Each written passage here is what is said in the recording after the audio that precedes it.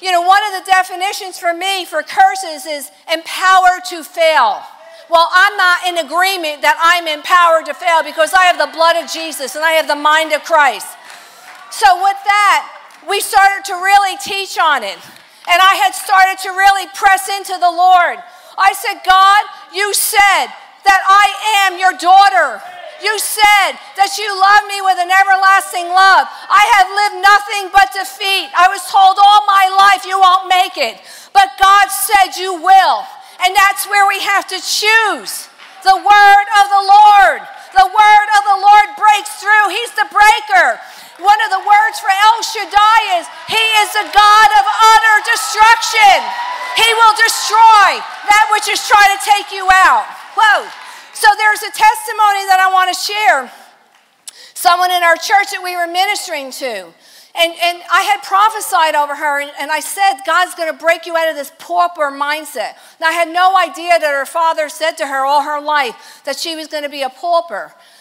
We were in worship service one day, and I looked at her, and I saw a python spirit on her. I saw this thing wrapped around her.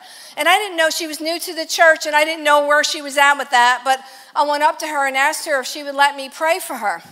Now, I called somebody over and we prayed, and I started to take authority over this python spirit, and the Lord said it was linked with poverty. And this thing tried to just steal her life from her. And I knew what the Lord was saying to me about his word. We have to know the word. We have to know how the breaker will break through. And I said to the Lord, he said, I want to break through in her life. And this spirit that's trying to take her out, it's her belief system. You know, BS, belief system. Which BS are you listening to?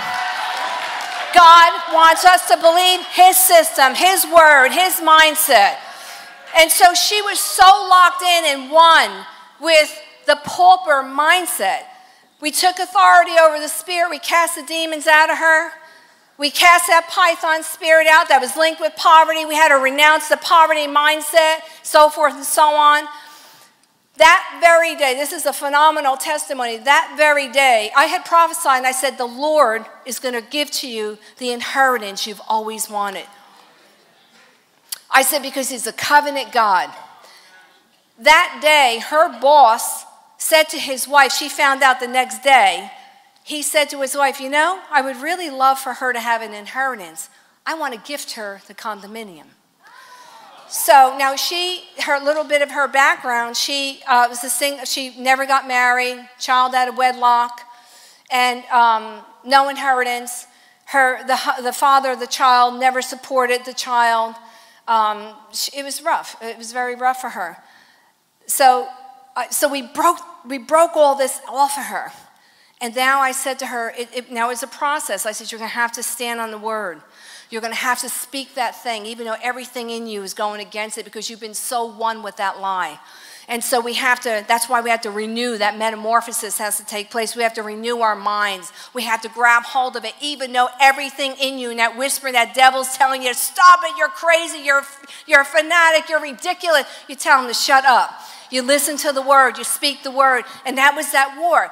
That week, the boss called her and says, we are going to gift you this, a condominium, and we want you to have an inheritance. She says, that's what was just said to me, that I'm going to have an inheritance.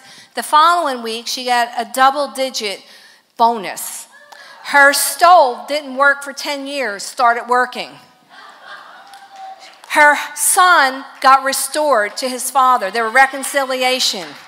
The son married a Christian girl. Her life so turned around. And where she lived in poverty, God brought prosperity.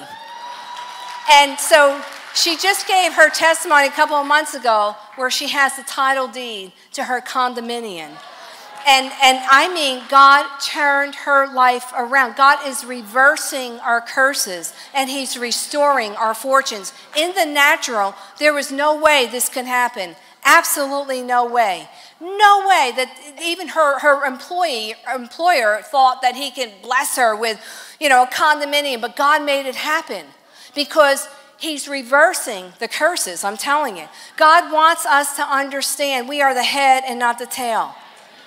He wants us to live this life with joy. There's a scripture in Deuteronomy that says, it's Deuteronomy 28, and it says that basically curses will come upon you if you don't serve the Lord with joy and gladness. See, God wants us to understand he's covenant, and he wants us to live in the blessings of the Lord.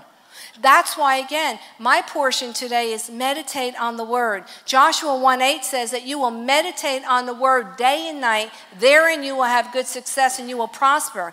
That word meditate means to, regurgitate, to go over and over the word, but it also means to meditate. To imagine. How do you imagine yourself? How do you see yourself? If you can see what the Lord has for you, if you get that revelation and you do it by faith. Listen, in the beginning, I didn't know anything about this. I just grabbed hold of the word. Jesus is the word anyway. So grab hold, become one with it. That's what caused the breakthrough in my life. So I want to encourage you today to just choose today that you're going to meditate on the word. You're not going to be too tired. You're not going to make excuses. Those days are over. God is preparing us. And the Lord said he is consecrating us for what's ahead. And it's the remnant. It's the remnant of God that God is raising up. And we can't be in this passive state. We cannot be lukewarm. He said, I'd rather you be hot or cold, but if you're lukewarm, again, like I said, he'll spit you out of his mouth. But he's saying to us, get ready. Consecrate yourself. Get that stuff, that stinking thinking. Get all the lies. Get all the junk that even you have been believing and aligning yourself with. Get it out. Because I don't know what's ahead. He's saying, get ready. And we can't be ambushed. We have to be ready and astute and awakened in the spirit. He's calling us to be that watchman, warrior people that are awake, that are ready. In 1 Chronicles 12, it says that these people had lion-like faces. They were able to hold a sword and another weapon in both hands. They were ready. They were ready and they were armed for battle.